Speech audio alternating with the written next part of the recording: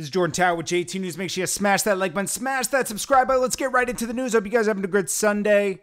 Kicking back a little bit, just listening to the news. You know, there's not much going on out here. Well, first off, we got Lil Durk obsessed with Tekashi. He's trying to sell his merch, and now he involves Tekashi. He says trying to sell $55K in merch, like somebody's albums, and then he plugs some company that probably gave him some money to promote their company, okay? It's not even his merch, or maybe it is his merch with another company. I don't know, but the guy needs to stop being obsessed with Tekashi because he gave us a clear statement. He said, they offered me $3 million, I didn't take it, you'll never hear me speak of him again. And all we have heard since then every day is him speaking of Tekashi. If he's the voice of the streets, he needs to be the voice of the streets and not the voice of the snitches. Let's get right into the next story. Stunna for Vegas. Chains taken out of a whip. I think they were taken off his neck. Because a smart man, gets your chains taken, right? What are you going to say after that? How do you get out of that? You just say you left him in the car and say somebody took him. He said somebody will never take the chains off my neck. Who would leave real chains in the car? Nobody. Nobody. Would you leave $100,000 on the back seat? No, you wouldn't. Don't leave anything in your car because it could get stolen. Okay, I've had laptops and computers stolen from my car before. You just don't leave things in the car. So, anyways, he's claiming that they were taken out of the whip, not off his neck. Hey, bro, you got. It happens, okay? This is why you don't roll around with too many things that are expensive.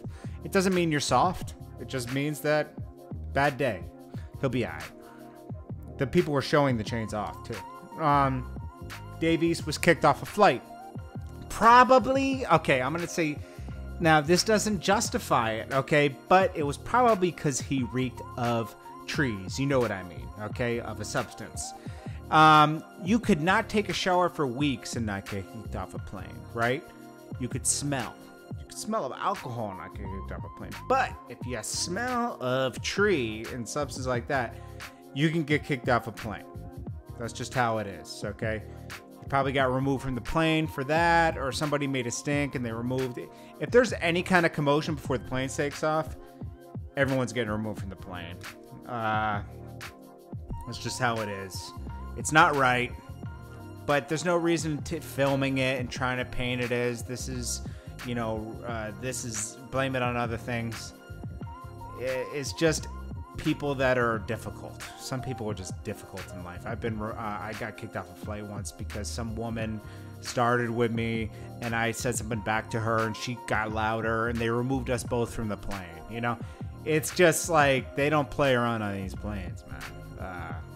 That's what it is.